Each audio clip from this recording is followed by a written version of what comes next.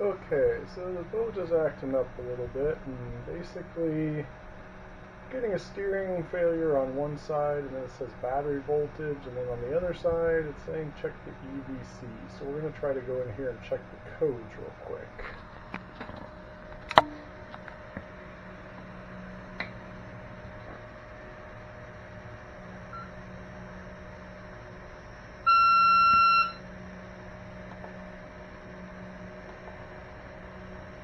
Alright, so this time only the battery voltage popped up, which, as you can see,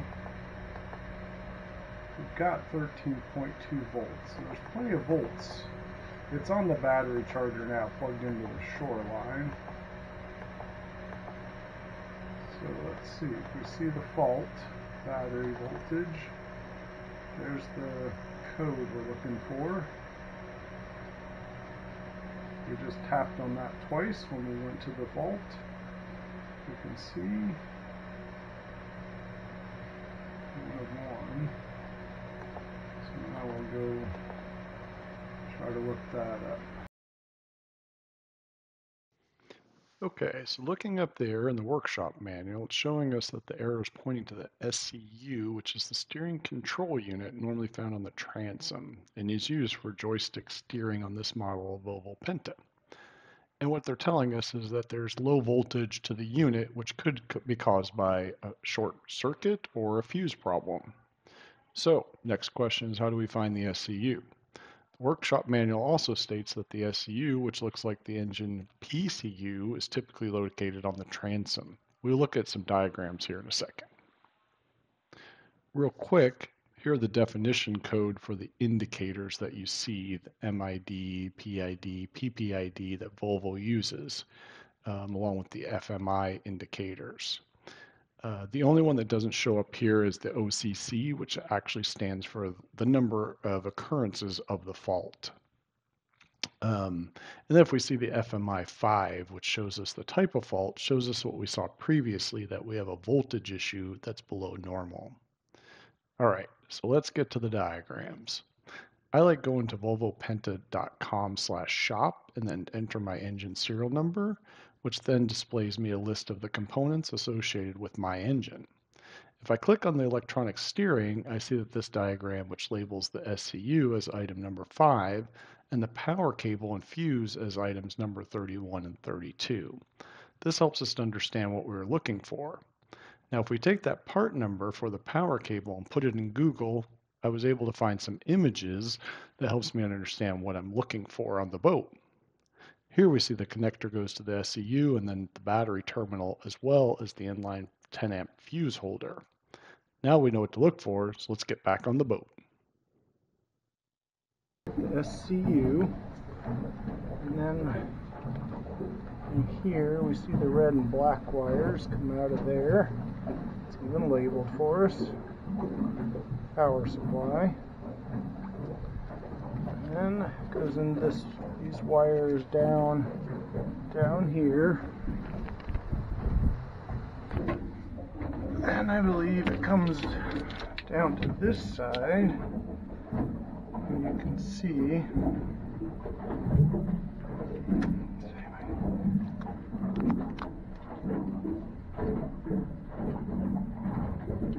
there to that 10 amp fuse, which then I think is wired back into the starter. So obviously that 10 amp fuse looks kind of like the cover was off. Might be shot, which causes all of our issues here. So let's see if we can replace that 10 amp fuse.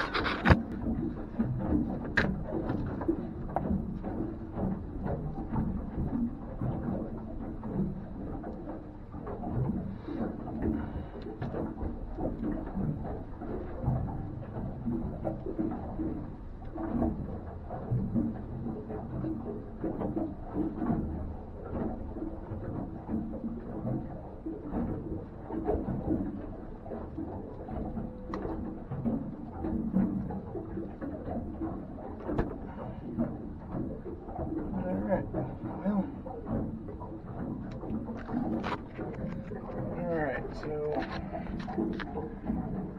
So I tried to pull the fuse out and only part of the fuse came out, so definitely corroded.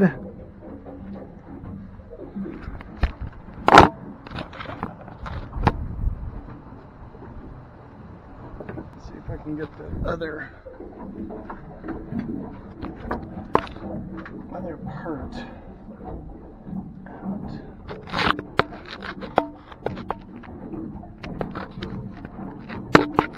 Sure, can get this in the shot, but basically,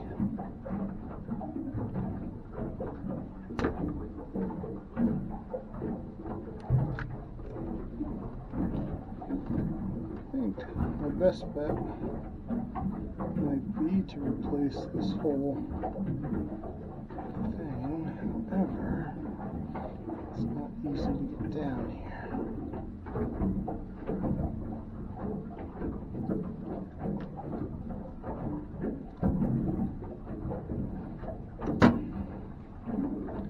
Okay, well, got that other piece. Oops, it fell, but got that out of there. So let's try to clean these terminals up. Put another fuse in there and see what happens.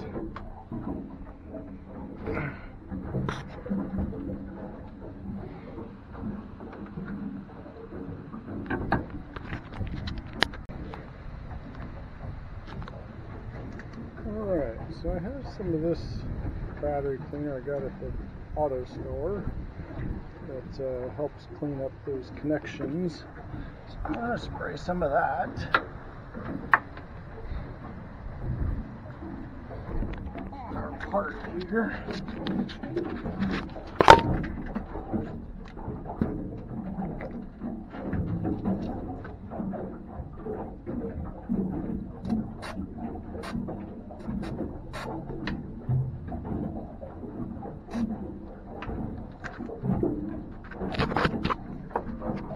As you can see, use the brush and kind of clean that up.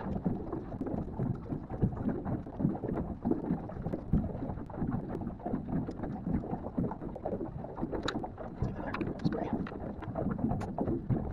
Get it cleaned up nice there. Brush it up.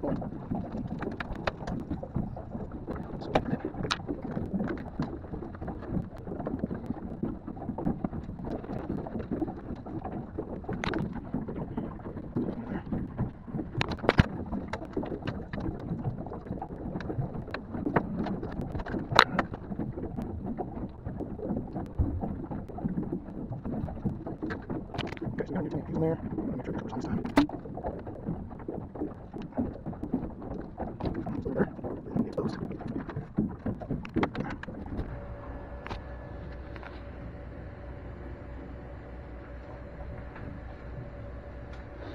See, the fuse is cracked, but it was severely corroded.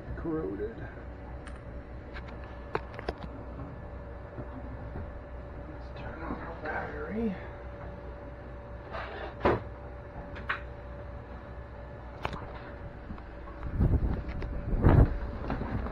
Let's see. Get our errors back.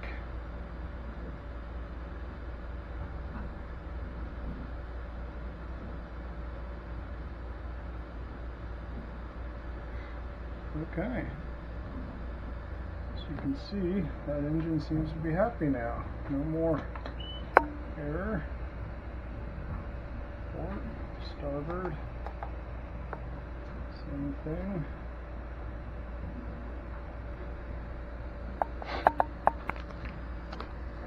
Just turn the blower on, so I'm going to let that run for a few minutes, then we'll start her up.